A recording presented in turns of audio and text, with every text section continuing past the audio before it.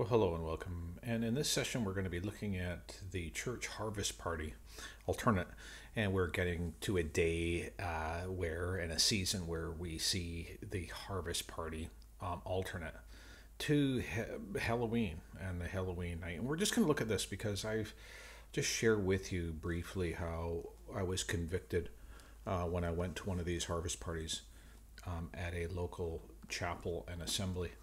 And so we just have to question it and see if it really is God's will and if it is righteous before we make a decision if we are going to participate in both Halloween and these church harvest party alternates. Right? What do parents do? What should parents do? They have children. They see advertising for harvest parties with a costume contest, lots of candy, food, fun, and activities at a church. What should you do? Should we go to it or not? My short answer is no, and I'll explain why in the following presentation as we forbear this message. My personal take of it is I have gone to them before, just trying to be unified, trying to be with everybody else in what they want to do. The majority decision was to absolutely have a harvest party in the chapel with the kids, and the logic being to spare them from the alternate, which would be the dark Halloween festival filled with Halloween trick-or-treating for the kids at night. And so at first glance it seems like it's harmless fun. But I can tell you, based on my own observations, it was a carnal, fleshly indulgence. And the one chapel I had, they had the whole games, just candy being scrambled to all the kids. And I mean, even my kids were like spiritually convicted that this wasn't right. And so I really argue that we shouldn't buy into it or get ourselves lured into the spirit, really, in any way, shape, or form. And I don't believe that these modern churches should offer these harvest parties based on it. I can see the logic, I can see the argument, but at the end of the day, I don't believe they're good and they send the wrong message. And what do we find at these parties but costumes, candies, parties, and games? And so we as Christians have to ask ourselves basic question: what's good about it? Right? Like when I was at one, a fellow brother asked as they were carving a jack-o'-lanterns on a table in the church, like, are we doing the right thing? And I was convicted, and I said, no. And now that you bring up that question, there is no way that we're doing what is right. And so but the question is, like, what does it teach? What is this whole idea of the carnival teach your children? Right? When you see candy being scrambled at a church, what does it teach your children? That this is really what life is about. This is life at its best, right? Indulging in carnal, fleshly desires with rich junk food. And then you get into scary costumes or non-scary. Okay, which one should I do? Is it okay if I just wear a costume as a farmer? Or is it okay if I do one as a witch, right? That becomes in the question, and good luck on trying to regulate that with the masses as you go along. I lived beside somebody that had just fanatical decorations all over his house of spiders, skulls, depictions of beheaded figurines, spiders, bats, all these kinds of things littered all over his house. The spirit of it is very real, and the fanatical nature of it is real among some people. They get into it, and it's just how it is. What they know is this is greedy. Okay, Halloween and the whole idea of trick-or-treating or going out there is greedy. The idea of candy scrambles are greedy, and all these other indulgences. And we can even see sensuality and lust mixed with this for people in older festival parties. And certainly there can be that kind of nature as well. Drugs, alcohol, and crime. Now, I was in this before I was a Christian, and even after, to a certain degree, would go to and find myself in Halloween parties of various ages. I trick-or-treated as a kid. I got pulled into the spirit. I know what this is all about, and I can tell you it is not of Christ. It is most definitely of the world, and we don't want to compromise with these horrific pagan glut festivals. But the compromising church, what do you know? What a surprise! They're going to go ahead and do it anyways, right? The compromising church. We'll have a harvest party. It looks so great of an alternate, doesn't it? And so we see it advertised. I see it at a local Baptist church not far from me, advertising this. Come to this party. Let's all have a party. And at first glance, it seems noble and righteous to offer such a alternate.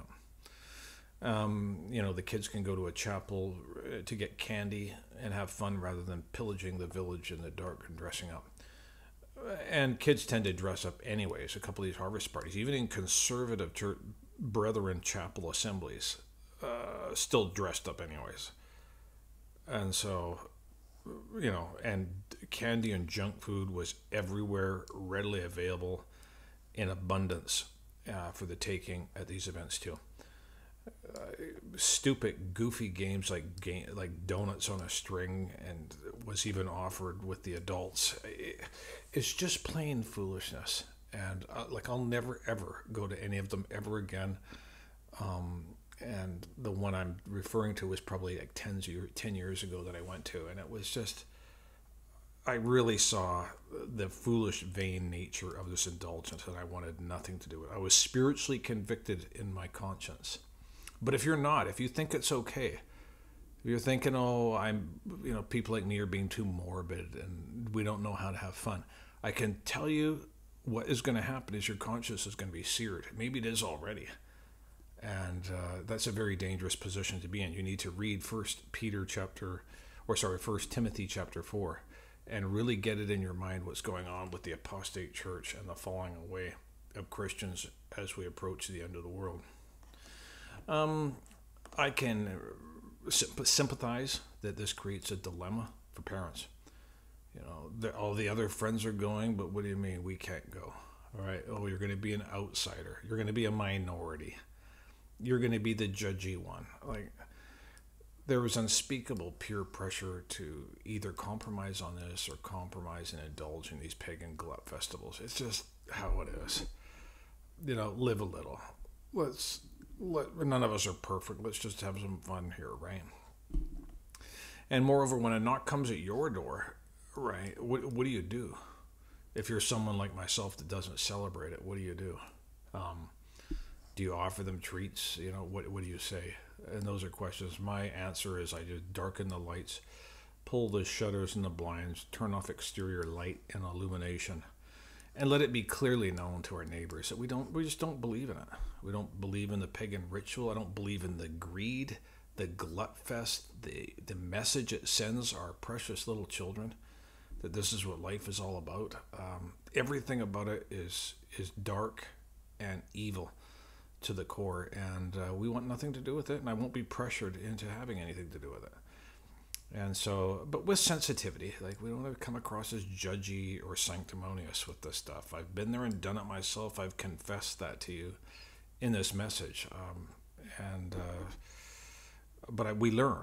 Christian faith is about sanctification and learning. I hope all of you are doing that. Learn more. Get more and more sensitive to this. Let your conscience grow and let it flourish more and more about this kind of stuff, and never yield to it. Don't compromise.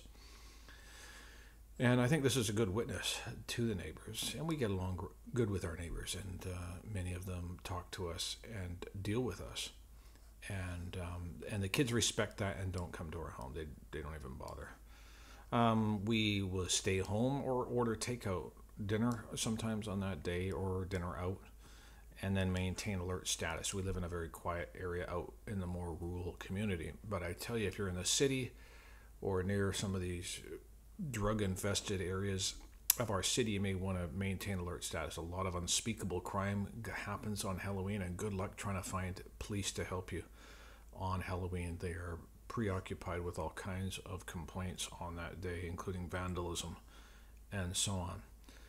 Pray perhaps on that day against the spirit of darkness of the Halloween, and read scripture is an alternate idea. And be aware of Satanism and witchcraft as realities, not thrills. It's not a game. It's not an entertainment. The same with pictures of people that are blood-soaked or that have been butchered. We have that happening in real time on battlefields, both in Europe and in the Middle East right now. This isn't a game or funny. This is something that brings us to tears and that we pray over. And overcome darkness with light. We're winter solstice is right around the corner. We are rapidly losing light as we head into the winter. But we celebrate and want to be light of the world, don't we? Salt and light. Let us be light of the world and not celebrate darkness with pagans or other people looking for thrills and entertainment. Be holy, be set apart, and hate all evil is our calling. And just some other dangers and closing thoughts in this short presentation. It is exciting and alluring, the whole idea of Halloween. I remember as a kid, like I lost sleep thinking about it. And the activities we would do. I had older brothers, and they were just in with it, knew what to do, where to go, to have the best time, to get the most amount of junk food. And we did it. And even back in those days, there was drugs issues and candies being tainted with foreign substances. That was an issue back then. Imagine what it's like now when we have pot that's laced with candy that appears to be wrapped candy, and it's legalized marijuana in our society that looks like candy to a child is a major issue in our pro-pot civilization and democracy. And they've had kids hospitalized with being overdosed with THC as a result of eating candy. So there's that, plus there's the usual pranks of people putting needles and so on inside of the candy. So just like avoid that scene altogether. Why would you want to take that risk even if you don't agree with the other points? And of course, dangers with kids and families on dark streets, right? Again, you're losing light. You have drivers that are stoned on marijuana and alcohol, especially on Halloween, and then you're going to throw in walking around with your kids or your family in street corners, in and out of traffic, to pillage the village and collect junk food from people. And again, indulging in junk food is not what life is about. A lot of people struggle with this, and you know, sugar and childhood obesity are major crises and critical issues in our culture today, according to medical physicians and reports. And it's a growing problem. Okay, it's getting worse, not better. As is dental hygiene for many, especially those in poor precincts and demographics. Sugar is a huge issue, big problem, and this whole carnival doesn't help. This whole pagan glut fest called Halloween doesn't help. Exercise self-control, which is so desperately needed. Lastly, trick-or-treats are expensive. We talk about people living in inflation or trying to make ends meet or trying to balance a budget. These are expensive. And one old youth pastor that told me what he did on Halloween, which included darkening the lights and pulling the shutters. He was a German guy and very, very thrift. And he didn't celebrate Halloween, not because he thought it was evil or whatever, but he just simply didn't have the budget to buy trick-or-treats. And so him and his wife would just pull the curtains and turn the lights out and just, watch TV or do anything in the back room. So these are some fundamental reasons, and I just say stay away from the whole idea. Shun the whole thing and cancel it and please the Lord. I guarantee you there's nothing about Halloween that pleases the Lord. So we are here to please the Lord and to exercise restraint, to walk diligently, and to be filled with self-control and moderation. And when we look at these things, and despite all the delicacies, besides all those sugary junk food chocolates that are filled with palm oil and other the stuff that's so bad for your blood vessels and your vascular system and your brain, we just say no thank you and turn our back on it. So that's the lesson today, and so may God bless us with these thoughts as we consider the Lord and ask for his blessings upon us as we pray in Jesus' name.